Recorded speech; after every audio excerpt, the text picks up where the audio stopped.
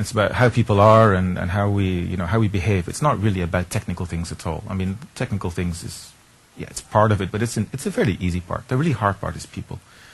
And this is kind of the science of social architecture, is how to get people to work together in interesting ways. And we've used this for all kinds of communities, software communities, political action, cultural, social communities.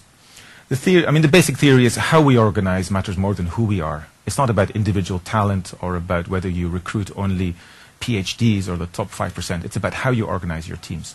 You can have very smart people in a bad organization will produce rubbish. And mediocre people, well organized, will produce really good products, and almost systematically. So if you're looking at your teams, the organization and how they think together matters much more than individuals. I've seen very ordinary people do very amazing things when they're organized properly. And I've seen very smart people make very, very big mistakes. Simplicity always beats functionality.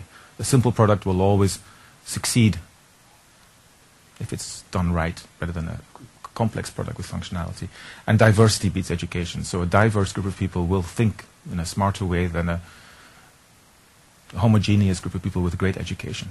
And you've seen many cases of entire countries ruined by over-educated elite who had no imagination and who had no diversity. They couldn't think in different ways. They couldn't challenge their assumptions. So they make very big mistakes.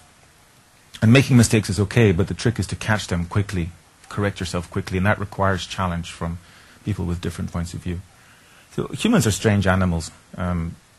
We have a fairly straightforward set of emotions and behaviors. We're lazy and stupid, especially Monday morning.